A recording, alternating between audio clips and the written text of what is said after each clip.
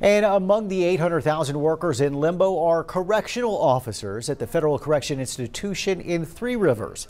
Today, area labor unions lent their voices and a helping hand to those employees. Chris 6 News reporter Nikila Pradier has this story.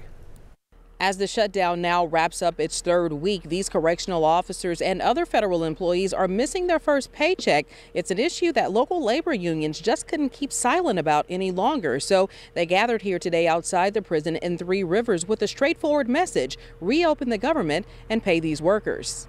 You know, we're in support of a lot of issues going up there, but why hold us hostage?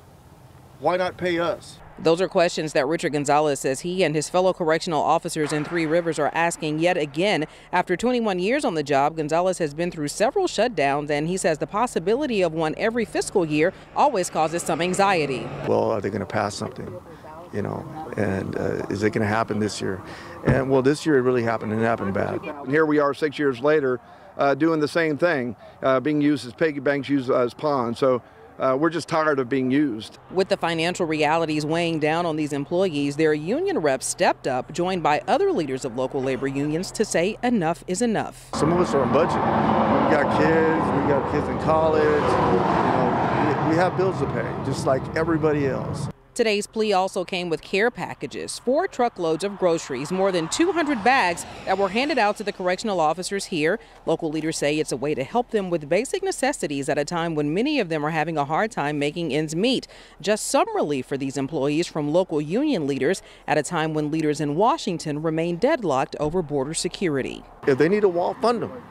Give them the money. We're going to back them 100%. This institution, well, is short of officers. We wouldn't ask the government to shut down because we're not getting what we want. That's childish. You work out your differences, make a deal, and pay us. And the union that represents these workers, the American Federation of Government Employees, has filed a lawsuit against the Trump administration over this shutdown. It argues that it's against the law to require people to work without paying them. And the local president tells me that the union filed a similar lawsuit during the last shutdown in 2013 and won its case. Paulo?